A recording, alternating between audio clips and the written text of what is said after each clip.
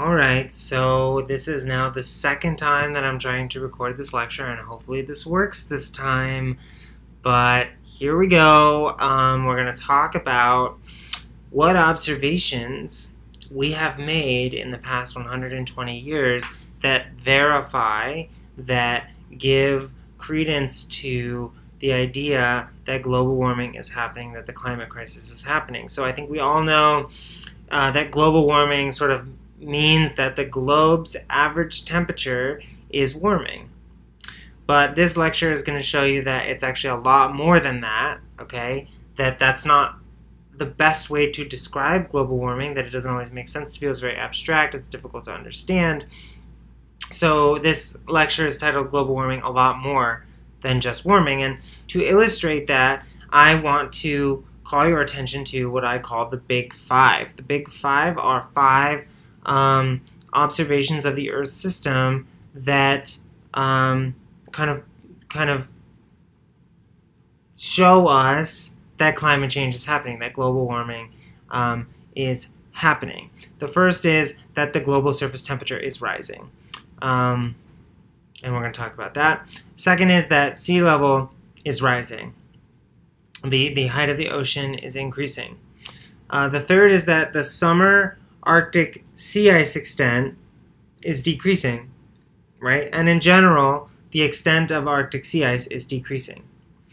The fourth is that ice sheets and glaciers and snow in the northern hemisphere is decreasing and melting.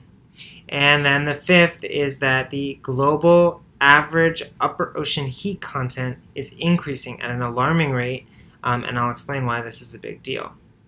Before we get there, let's talk a bit about, review a little bit the radiation budget, right? So the radiation budget, remember, is a measure of the relationship between incoming solar radiation and outgoing infrared radiation. So incoming solar radiation is in the form of shortwave energy. It comes in at the top of the atmosphere. Not all of it makes it down to the surface of the Earth. Remember, 30% of it is reflected. That's what's known as the albedo. On the other side of the equation, the Earth itself, being a black body, emits radiation in the form of mostly infrared radiation. That infrared radiation makes it up into the atmosphere, where it is then trapped by greenhouse gases in what is known as the greenhouse effect. Some of that radiation does eventually make its way to space. Most of it gets returned back to the surface of the Earth. That's this part of the equation here. So when we add the top of the atmosphere, all of these numbers, when we take the in minus the out, we want that to equal 0. If it does not equal 0, it's out of balance, and there's climate change. And right now, it does not equal 0. The greenhouse effect, right, is increasingly getting stronger, which is reducing the amount of radiation that escapes out to space, which means that in this equation there is less and less radiation leaving the Earth, which means that more of it is staying here in the Earth system, warming us up. The greenhouse effect, okay, just to review really quickly, is the effect that's caused by 4 distinct gases in the atmosphere, 4 and change. There are a few others that I'm not going to mention, but the 4 major ones are carbon dioxide, methane, nitrous oxide, and water vapor. And these gases in the atmosphere are very effective at absorbing infrared radiation that is being emitted by the surface of the Earth. As that radiation gets up into the atmosphere, it is absorbed by these gases and re-emitted in all directions, much of it making its way back down to the surface of the Earth, some of it going up out to space. So the combination of all of those imbalances is what is causing climate change. And the major observation that we've observed with climate change, the major thing that we have observed with climate change, is a rise in surface temperature, which is why we call it colloquially global warming. The globe is warming. This graph here shows the average global surface temperature anomaly from 1880 through 2020. What is an anomaly? An anomaly means we take a certain span of years, in this case 1880 to 1920, we average the temperature of the globe together for all of those years, and that becomes the normal. That's the normal baseline temperature. Then we look at each individual year, that's what these black dots are, and we subtract those from the normal that we've calculated. And the number that's being shown here is how far away in degrees Celsius that year's average temperature was from the normal. So you can see that in 1880 they were all very close to the normal. That's of course because we're taking 1880 to be the normal, basically. And then by the time we get to 2020, 2019, we're up here at about 1 or 1.2 degrees C of warming, which means that the globe has warmed about 1 to 1.2 degrees Celsius since 1880. Now, what does that mean? That's a difficult and abstract concept, I think, to get a handle on. So I want to dive deeper into what that actually means for your experience, right, with the temperature. Here's a few videos which I'll post in the Discord just so that you have them as reference, but they just are news clips of, one of them is a news clip of a heat wave, and the other one is a look at the temperatures for each year averaged across the globe as like a map. And I'll show you these in the Zoom when we meet there. Actually, I think that'll be a good thing to talk about there. But you can look at them ahead of time if you want to go to these links. But I want to talk about this distribution. So I want to talk about what it really means that the Earth is warmed 1 degree Celsius. So we know that the Earth has warmed about 1 degree Celsius.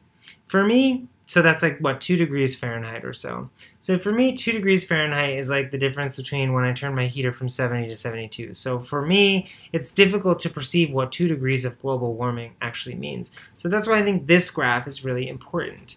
This graph shows the distribution of temperatures that can occur at any geographic location at any time on the Earth's surface. So let's take Chicago today, November.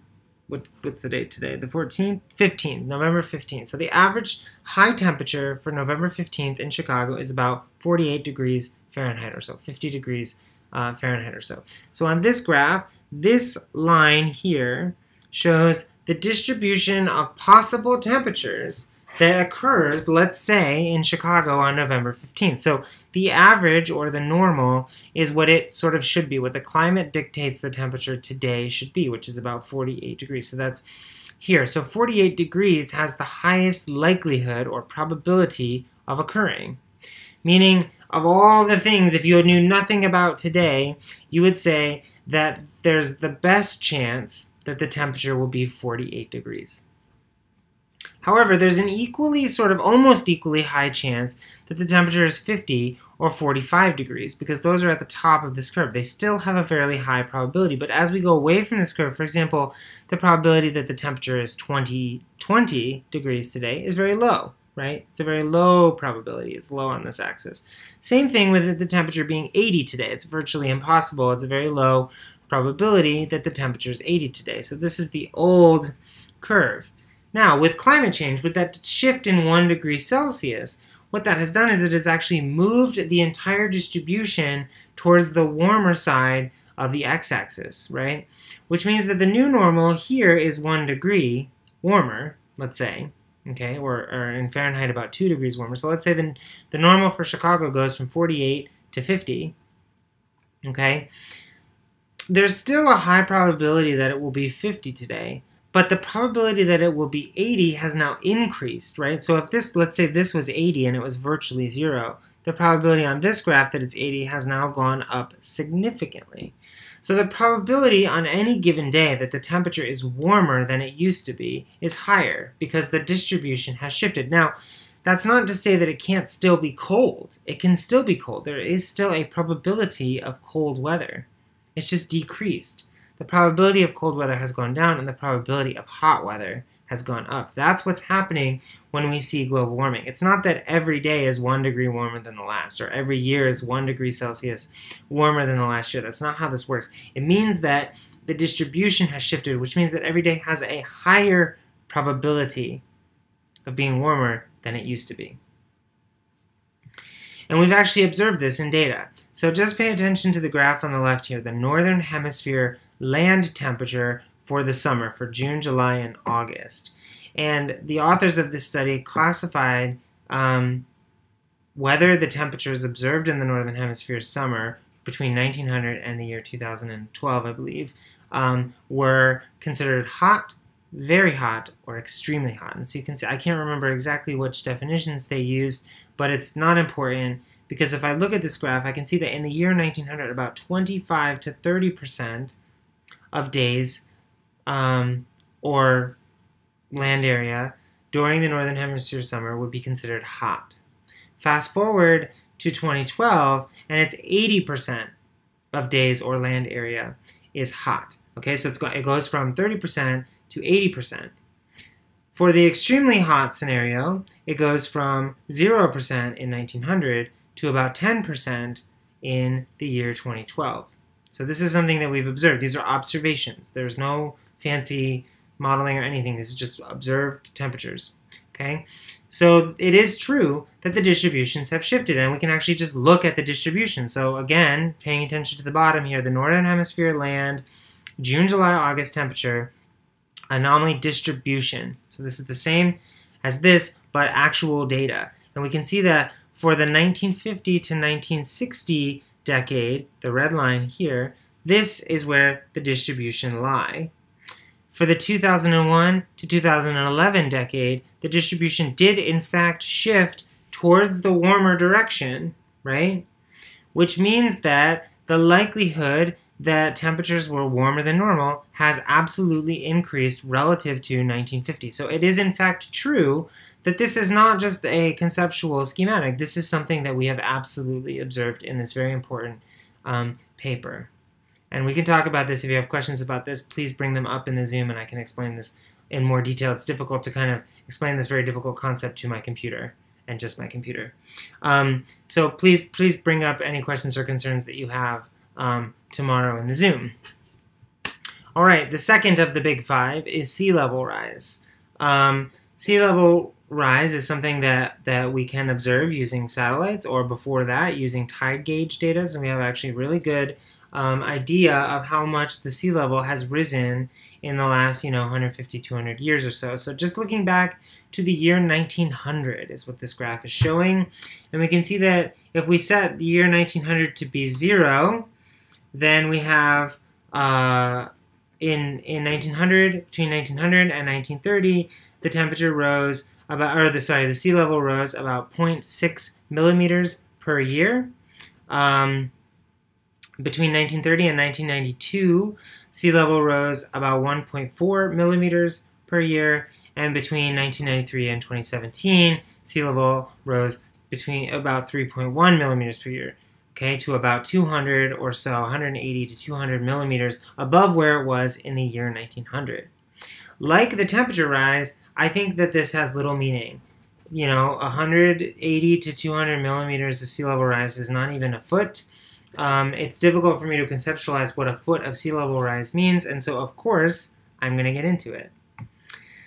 Before I do, however, I want to review what causes sea level rise. And what causes sea level rise is two factors. Normally I would ask this in class, and I think most of you would get the second one, which is that glaciers are melting, ice sheets are melting. The water that melts off of those is adding to the ocean water, and that's causing the sea level to rise. And you would be absolutely correct with that. The second factor, or in this case the first factor, is known as thermal expansion. Thermal expansion is basically warmer water takes up more volume. So the warmer the water, the more volume it takes up. And since the coastlines and the sea level, the seafloor are fixed, that water has to go up, and that causes sea levels to rise. So water is warming up and glaciers are melting, and these two things are contributing to sea level rise. And as I mentioned, the rate of sea level rise is increasing. So where it once was less than a millimeter per year, we're now between 3 to 3.5 millimeters per year of sea level rise. Since 1993, this means that the average sea level has risen nearly 100 millimeters, or about 4 inches, and this is the fastest rate in 3,000 years. An important point, however, is that for every vertical inch of sea level rise, this equates to several dozen to 100 inches of inundation of ocean water inland. And I'll get to that point in a moment because that's actually really, really important. Before I do, there is this really cool mapping utility on a website which allows you to look at what different geographical locations in the world will look like under various sea level rise scenarios. And we'll play around with this in class on the Zoom tomorrow. But just to give you some examples, here is a look at southern Florida in a historic carbon pollution, meaning we don't emit anything else. How much is the sea level going to rise? And it is still going to rise because it takes a lot longer for the sea level to rise versus the temperature to rise, for example. And in an unchecked pollution scenario, meaning we just go willy-nilly with fossil fuels and we emit as much as we possibly can, this is what South Florida would look like. So you can see that the Everglades, all of Miami, whatever, is inundated in this unchecked pollution scenario. And in the historic carbon pollution scenario, the Everglades are gone, but Miami maybe stays somewhat intact. We can also look at London and do a similar exercise. We can see that even London floods in the unchecked pollution scenario. Coming back to the U.S., we can look at this graph here, which shows the population, the number of people who are living less than 3.3 feet above mean sea level height. The reason we choose 3.3 feet is because for all of the various scenarios that we use to predict and project the future, 3.3 feet, or about 1 meter of sea level rise, is the intermediate projection for what's going to happen to sea level. Okay, so in a really bad case scenario, it could rise as much as 6 feet. And in a not so bad scenario, it could rise 1.5 to 2 feet. So the median is about 3 feet or a meter of sea level rise. And so, for example, in Florida, there's 1 million or more people who are living within 3 feet of current sea level.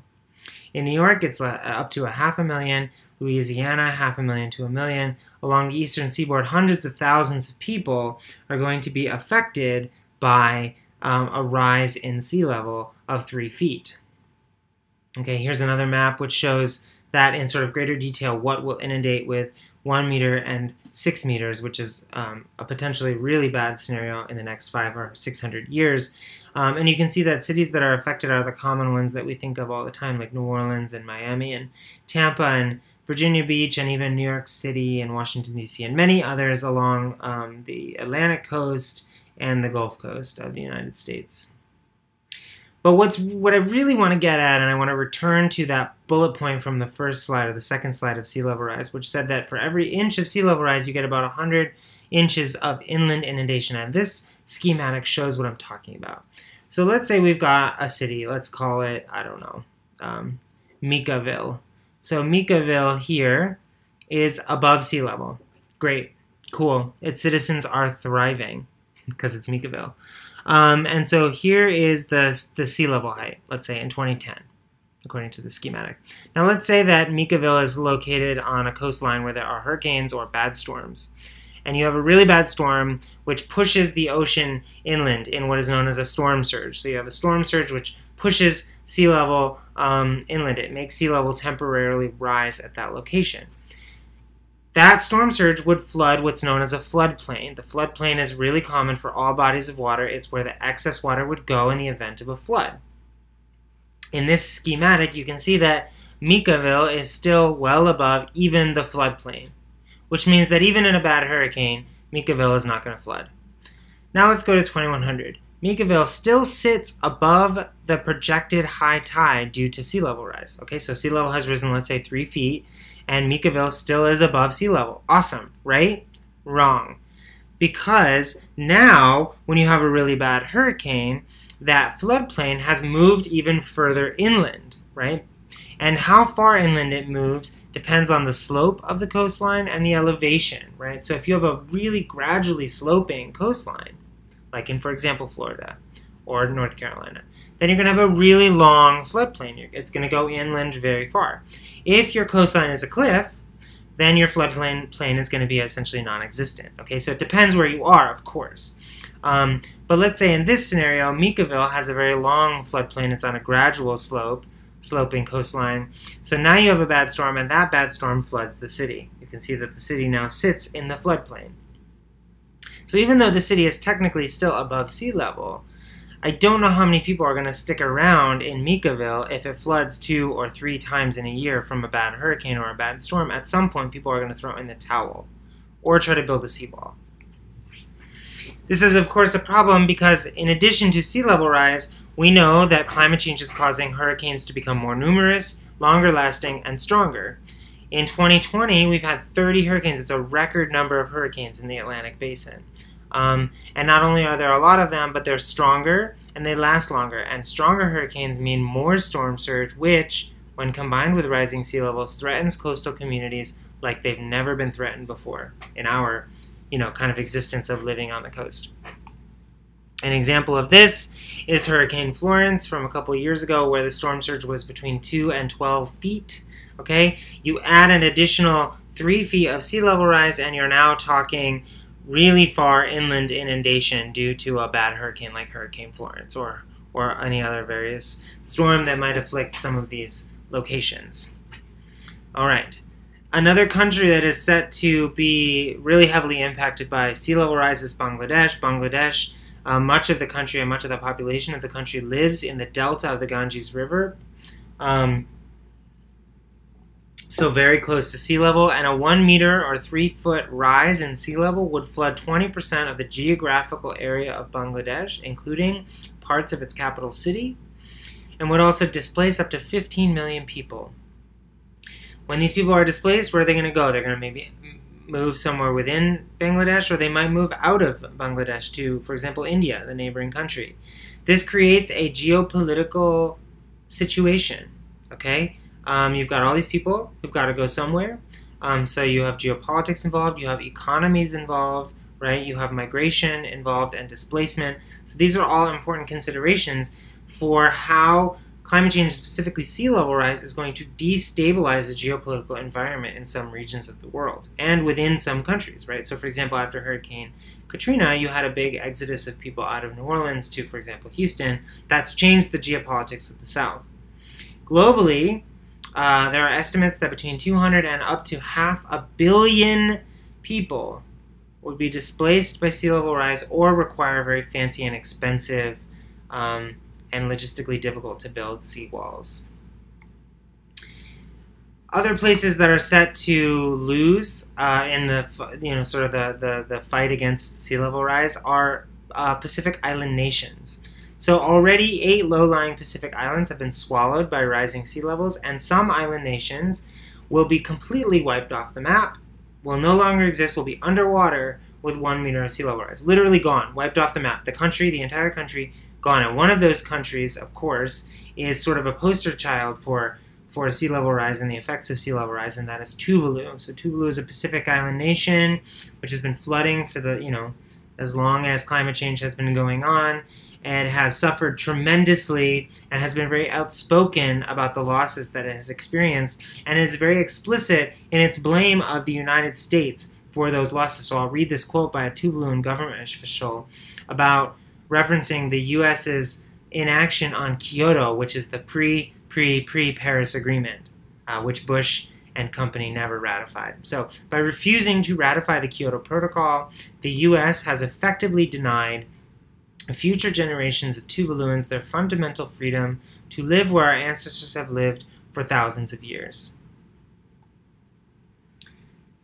Okay, so moving on from sea level to Arctic sea ice now. Arctic sea ice, of course, is another really alarming sort of observation that we've had during the climate crisis that kind of points to evidence that the climate crisis is a thing that's happening that we need to address. Of course, the charismatic megafauna, the polar bear, has come to represent the decline in Arctic sea ice and stands to lose tremendously as Arctic sea ice declines, but they're not the only ones, as I'll talk about in the next few slides. So just looking at, kind of pulling out at the big picture, the Arctic, which is an ocean at the top of the world, every winter the sun turns off because of the tilt of the Earth. The sun turns off, it goes away, it's dark. It gets very cold. The Arctic sea ice grows and grows and grows and grows and grows until, basically takes up the whole Arctic Ocean. Then in the spring, the sun comes back to the Arctic, temperatures warm above freezing, and Arctic ice melts until it reaches a low point in September, late September. So you reach a low point in late September, you reach a high point in late April. This graph is showing that annual cycle with an increase during the winter and a decrease during the summer. And it's also showing how it's changed for every year that we've had satellite observations from the 1980s through to, this graph goes through 2019, but I could update it through 2020. I'll try and do that before tomorrow. And what you can see is that in 1980, for example, the maximum extent of Arctic sea ice in the winter was about 33,000 cubic kilometers, the volume. And in the summer, the low was about 18 or so thousand cubic kilometers. Fast forward to 2019 or 2020 or any of the various years in the 2010s, and we see that the maximum extent was about 21,000 cubic kilometers. So the volume of ice in 2019 at its maximum point in the winter, after freezing all winter, was only about 3,000 cubic kilometers more than the minimum extent or volume of ice in the 1980s. That's a really, really important distinction because now the minimum is really close to zero, which means we're getting to a point where the summer may not actually have any ice in the Arctic at all. It might all melt. So it used to not all melt, right? It used to be melt 50% of it or so would melt. But now, if the maximum extent is 50% less than it used to be, then you're eventually going to get to a point where you have nothing left in the summer. We can zoom out even further and look at each year's mean annual Arctic sea ice extent, and it's very clearly been declining since 1979, since we first had a satellite. So you can see that it's declined from about 12.5 million square kilometers to about 10 million square kilometers in 2018. This is extent. This is different than volume, and I'll talk about the difference in a couple of slides. This decline pairs perfectly with this increase in Arctic temperatures. So as Arctic temperatures go up, sea ice goes down. The relationship isn't actually one-to-one, however, because as the Arctic temperature goes up, that melts the ice. As the ice melts, it exposes what used to be a white ice surface is now a dark ocean surface. That dark ocean surface is really good at absorbing sunlight. It absorbs sunlight, gets warmer, and warms the air even more.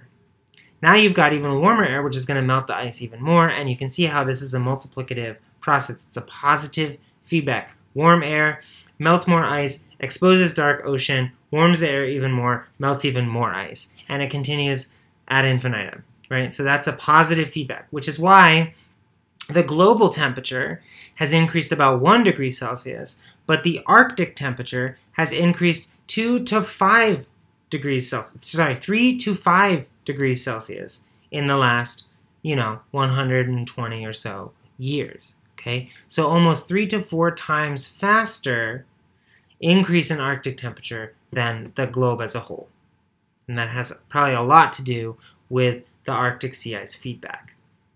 And you can see that it is true. In fact, each year we see, on average, the minimum ice extent decreasing every year. So 2012 was actually the record low Arctic sea ice extent. 2020 came in second. There will be a year, maybe it's 2021, maybe it's 22, when we will pass 2012. Then there will be another year, maybe 2025, when we pass 2021, etc., etc., etc., until we get to a point where we have no ice left in the summer. In addition to the ice melting in the summer, this is not just a summertime problem, it's also a wintertime problem. So Arctic temperatures now in the winter are increasing, whereas they weren't increasing as dramatically before. They are increasing very dramatically now. And we can look at the temperature record from Utqiagvik, which is formerly known as Barrow, Alaska. At the very top of Alaska, at the Arctic Circle, you can see that for much of the 1900s, the temperature was fairly flat in the winter time. Okay, so this is the November to March mean temperature. But in the last 20 to 40 years or so, 20 to 30 years or so, the temperature has increased really dramatically, like 15 degrees Fahrenheit in Utqiagvik at the Arctic Circle in the winter. Okay, and this graph here shows the average for the whole Arctic during 2018. You can see that during 2018 there were periods in February and March where the average air temperature for the entire Arctic, okay, was about minus 10, minus 15 degrees Celsius, which is normally the average air temperature in mid-May, okay, for the Arctic. And this is in the depths of winter when there's no sun. So what this is causing is for the maximum in Arctic sea ice extent to decrease as well. So not only is the minimum in September going down, but the maximum is going down. And when you have less, when you have less Arctic ice in the winter, okay, you have less Arctic ice to melt in the summer, which means you end up with even less Arctic ice in the summer, and then to regrow that in the winter is a huge task. So what we're ending up with is thinner, younger Arctic sea ice, okay? Because normally Arctic sea ice would last through the summer. Some of it would last through the summer, and then you would build more on top of it. So you'd have multi-year Arctic ice, right? 5+ year Arctic ice. Now, you basically have all your Arctic ice is 1 or 2 years old, which makes it really easy to melt it in the summer. Okay, so we are going to have that one summer where there's a 3-week-long heat wave, and it's going to melt all the Arctic sea ice, and we're all going to pretend to be shocked when there's no ice in the Arctic, but we're going to also have been saying for years and years and years that we've been warning you this day is going to come.